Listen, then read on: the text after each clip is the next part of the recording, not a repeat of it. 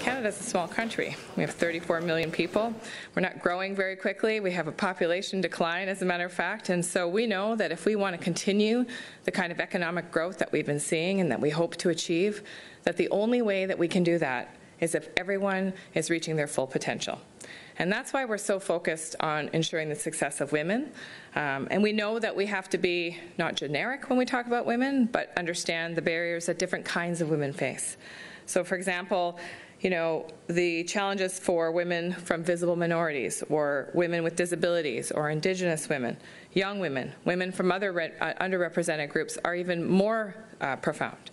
And so we have to be very intentional when we're talking about growth and when we're talking about the success of our country, to be thoughtful about how we ensure those folks that don't see themselves in that growth feel that they too have a chance. That they too have a chance to not just transition with an economy that's moving, as my colleague noted, very rapidly. You know, we've seen massive change before.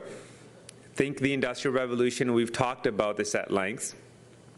Steam power, electricity, which drastically improved our standard of living and transformed how we live and work. But this time, it is different, and we know it.